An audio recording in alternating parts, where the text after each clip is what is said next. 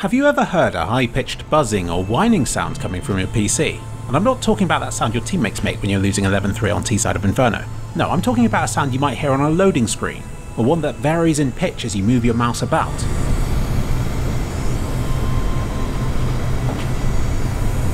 If so, then it could be coil whine.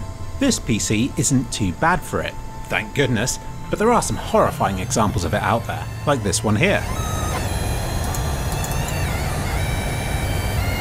It's where electrical wiring inside your PC physically vibrates, and it gets particularly noticeable as you reach massive frame rates.